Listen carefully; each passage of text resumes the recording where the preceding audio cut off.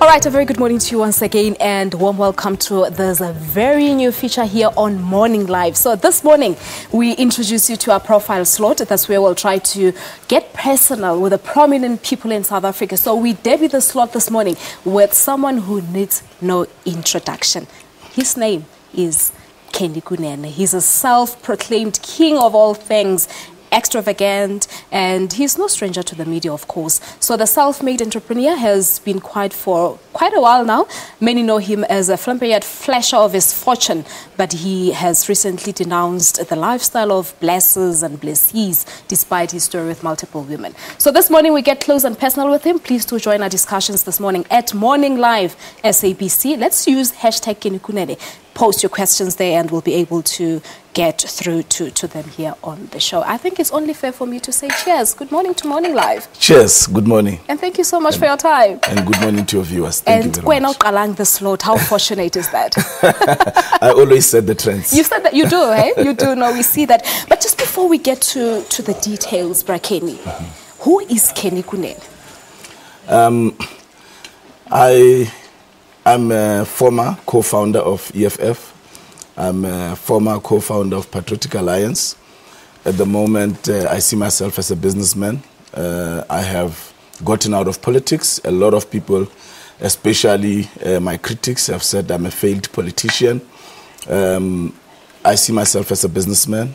I see myself as a giver, as a helper of those who are in need. I see myself as an empowerer of young people to realize their dreams. And that is my focus. That is Kenny Kunene, yes. A guy from Kutwanong Odendalstress. Kutwanong Odendalstress, Block 1, Kozola. Aye. Now, you're saying that your critics refer to you as a faked politician. Are you a faked politician? I don't believe that people fail. I believe that people move on, especially if what they have started has become successful. So there is no failure. What are you implying?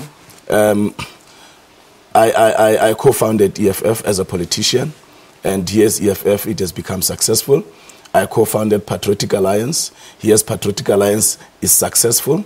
So whatever that I touch becomes successful. So I did not fail. I moved on. Okay, now still on the politics issues, there has been a lot of speculation on why you left the EFF. What is the real reason that made you leave the political party EFF? Before I even get to that, I'm not a politician as I'm speaking here. But you were a politician. Yes, I have left politics. Okay. However, I believe that if you do not participate or comment on politics, even if from a distance, you end up being governed by your inferiors. As we can see in Johannesburg Metro now, the type of mayor that we have. So I still continue to comment on politics. One of the reasons that I left EFF is exactly what is happening now in the EFF. The lies, the facade that is being put to the people of South Africa and the world, that there's a revolutionary movement, that the leader is a revolutionary man, whereas he is actually the biggest liar. In fact, he called me a liar after the local elections, and after we had said that he had gone to Mozambique.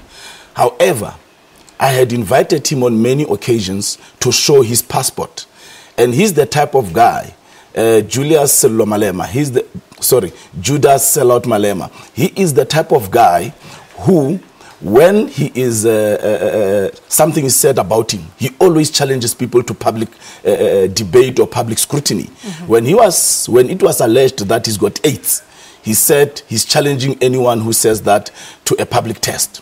Now I am challenging him to show his passport publicly. By the way, I would like to challenge him to a public debate, so that when I highlight the details of why I left EFF, they don't say that they did not have a right of reply. Right. I'm challenging him to a public debate so that what made me leave EFF, I can highlight it in front of him and we can debate it, and the nation can determine who is a liar between me and Judas sell out Malema. You know what?